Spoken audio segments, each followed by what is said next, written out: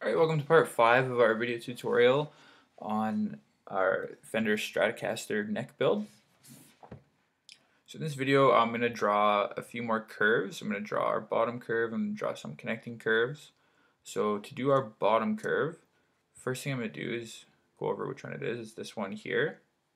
If we look at it from the side profile, we're going to go up a little bit. We're going to follow it all the way up to the headpiece. So to start this, I'm going to go into top view, select our curve tool, make sure near is on. I'm going to drop it right on there. Now I'm going to turn it off so that we can go into right view. And now basically I'm just going to trace out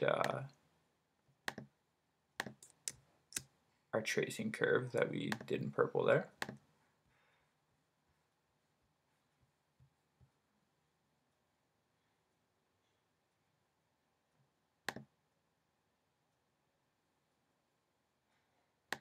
I'm going to have to alter it a bit. I'm going to have to bring it a little closer. I'm going to go back into top view. Turn near on, and I'm going to drop it right on the center there. So looking at that in perspective now, you can see it has a nice curve that follows the same one as its bottom line.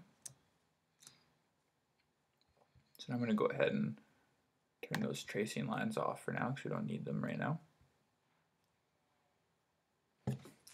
And now I'm going to go over a few more lines that are going to help us out in drawing our blueprint here. So first what I'm going to do is just at the back, I'm going to draw any line that connects our top to our bottom. Press enter, make sure it's nice and straight. And I'm going to do the same thing at the front here. Just a straight line going down.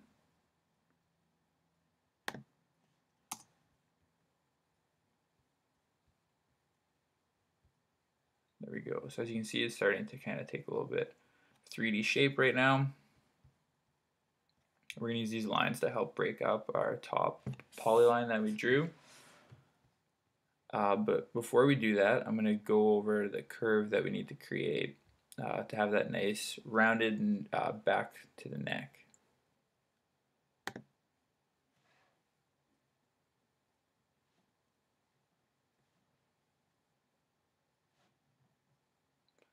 So looking at this view right here,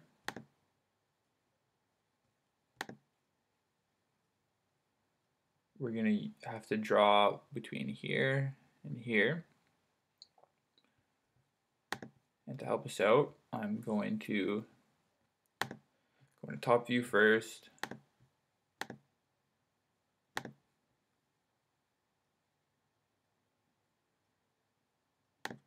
Going to draw a curve that has one control point between the middle, intersects there, another control point, falls down, press enter. Now looking in the front view, as well as perspective first, we want it to be a nice rounded, comfortable hand grip for ourselves here. And we also want to make sure that it falls perfectly on this line. Actually, we're going to do it in two separate pieces to save ourselves some time later. So I'm just going to go ahead and redo that really quick. I'm going to do 1, 2, 3, press enter. Make sure the point tool is on. I'm going to turn control points on for our first one. 1, 2, 3. So the reason I did that was to make sure that our points actually fell exactly on this line. As we talked about in our original video, the intro video, when I was doing the squares, we want to make sure that our points fall perfectly on the line and don't just kind of graze by using the near tool. We want them to actually intersect that point there. So now I'm going to go into front view. I'm going to turn control points on for this line as well. And now I'm just manually going to give it a nice rounded edge.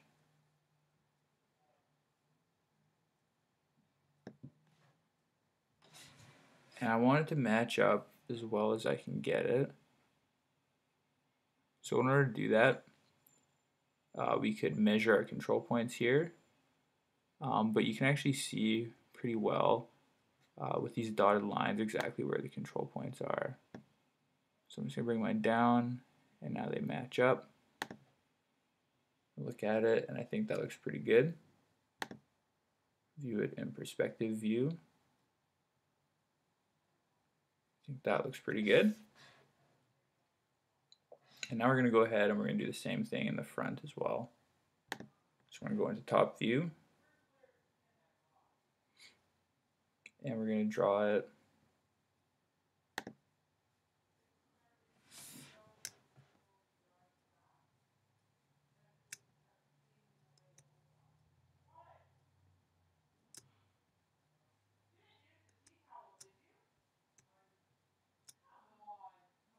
So I want to make sure it's behind this part here where it starts to dip down. So in order to do that, I'm just going to set my first point in perspective view so I can see if it falls behind that. So it's right there. So I'm just going to scroll up, knowing that it falls right there. I'm just going to drop control point there. And then I'm going to go back into top view. One in the middle, one there, and complete it. Turn control points on. One on the point, one in the middle, and one on the outline, and complete that. And now I'm going to go into front view again and doing the same thing using the gumball tool. Going straight down. I'm going to do this one as well. And as you can see, because the neck tapers, so I'm going to top view. So from the bottom here to the top here, it tapers in. As you can see here, because we're lining up there. So I'm just going to give it a nice rounded edge again. Turn control points on here too.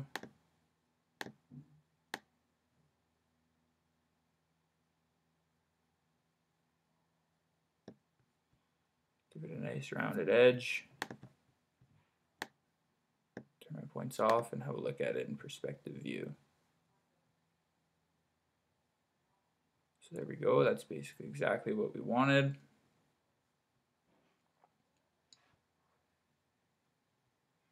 So in our next video, what we're going to talk about is how we're going to split our model up, because to create a curved network, we can't have any more than 4 items, and we have to have more than 2. So I'm going to go over splitting our objects up using the trim tool, and then we'll be creating a surface on top of them.